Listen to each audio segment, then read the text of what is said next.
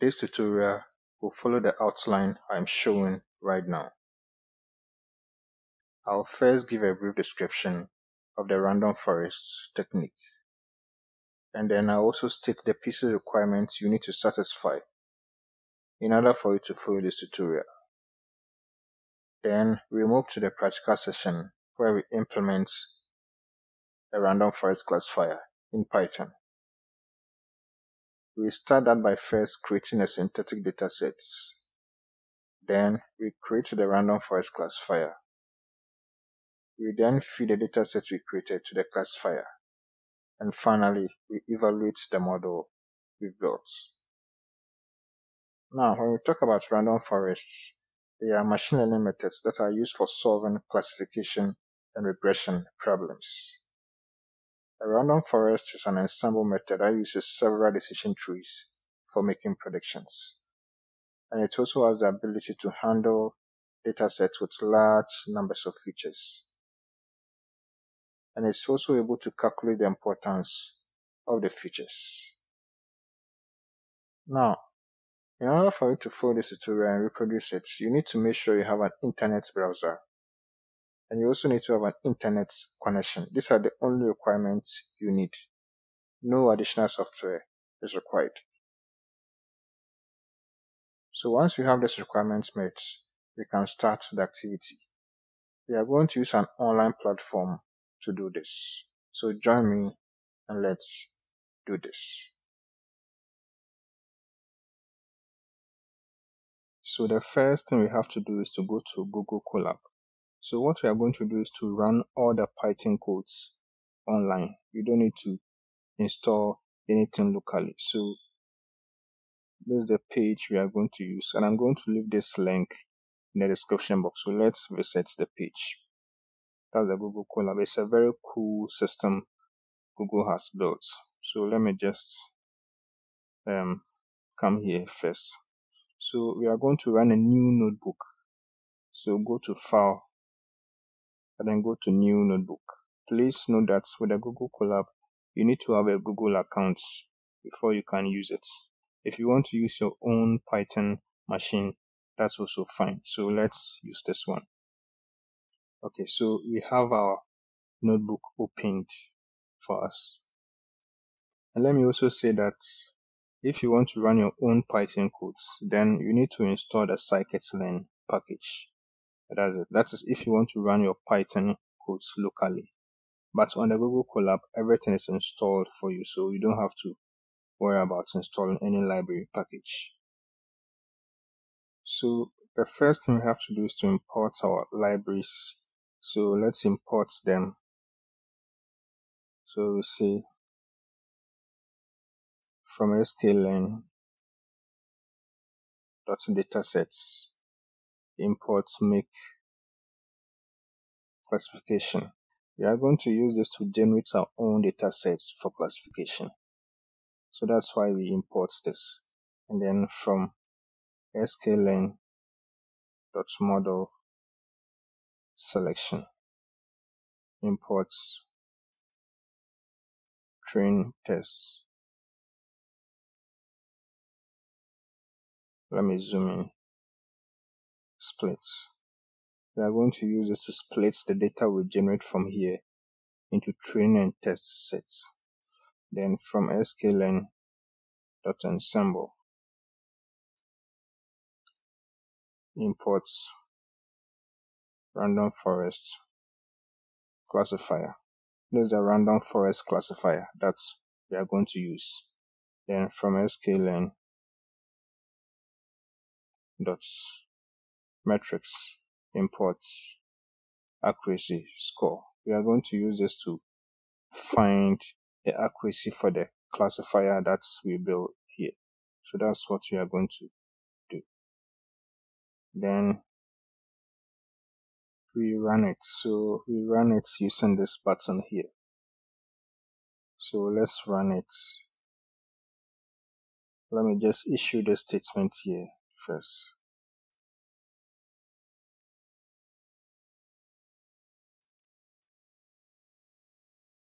So that we can track and make sure everything is working Fine. Okay, so we have imported all the libraries we need. So let's add a new code here. So we are going to first generate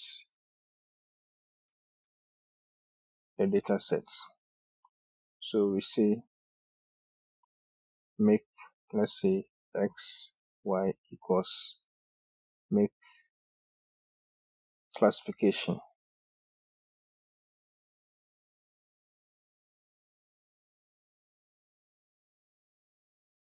Then we place in our parameters. So first of all, n samples, that's number of samples. So let's make it 1000. And then we say n features, let's say 20. And then n informative, that's number of informative features. Let's just say 15. So we have some default parameters here that you can also use as well. So that means that if you don't enter anything, these are the default parameters that will be used. So let's add something else to it. N classes. By default, it's 2. And then let's leave all other settings as they are. So let's run this.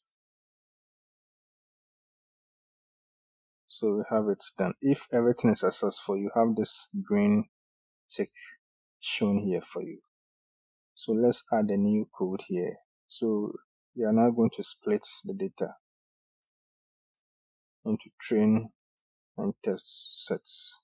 So we say x train, s test, y train, y test equals train test split.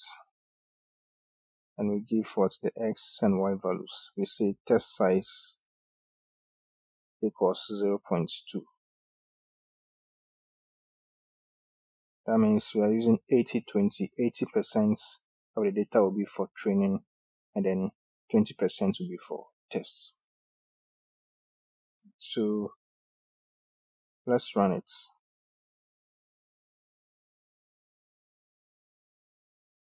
That is also done for us. Let me make it a bit smaller. Yes, so let's add another code here. So what we are going to do next is we are going to now perform the training and then tests of the models. That means we are going to create our classifier and then train it and then test. But please know that in machine learning workflows, I'm just touching just a few of them here because the focus is to let you know how to run the random forest classifier. But in typical machine learning tasks, there are other things you also have to do in the work. So take note of that. So now we have our data split for us into training and test sets. So the training subsets is to help the model to learn and identify patterns that can be used to make future predictions. So before we move on, let's even check the shape, the sample size for the various subsets. So let's create a new code here and say xtrain.shape. Let's run it. And then ytrain. Let's see, I'm just doing with one example. You can do it for the test set as well. .shape.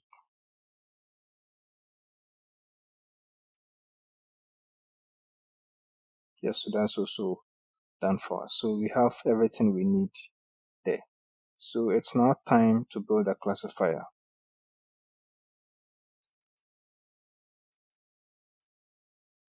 We also use Scikit-Learn to do this. So let's do it here. So we say CLF equals random forest classifier, and we use the default parameters. We had already imported them here. So that is why we are just calling it straight away. Then we feed it with the training set. So we say clf dot fit x train y train. Then we run it. So the model has now been trained. So if it's successful, you have the green tick here, and this also shows you the parameters that this model has. So we are using the default parameters for this. Now it's time to test or evaluate the model.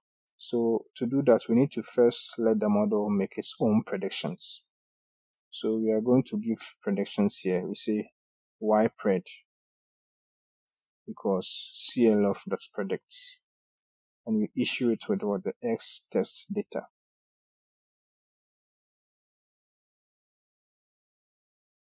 So predictions has been made. We can even check some of the predictions there as well. So let's say ypred. Let's look at the first 5. These are the predictions. Let's even look at the original values, which was what? Y test 05.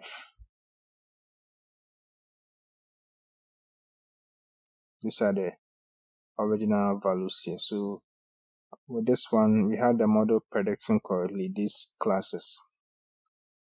So it's time to do the evaluation, and we are going to use the accuracy score. Please note that when you are doing model evaluation, there are a number of factors you need to consider, but these things I will discuss in later tutorials. So let's do the evaluation. We are evaluating the model using the accuracy score. So we say accuracy score equals, we already imported this one, so let's use a different name. Let's say accuracy equals accuracy score, and we feed it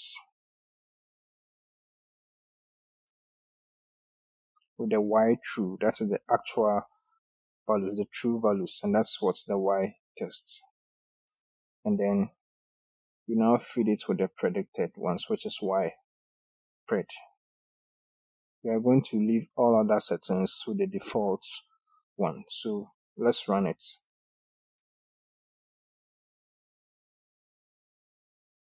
Now we can print the accuracy score. So let's say print accuracy.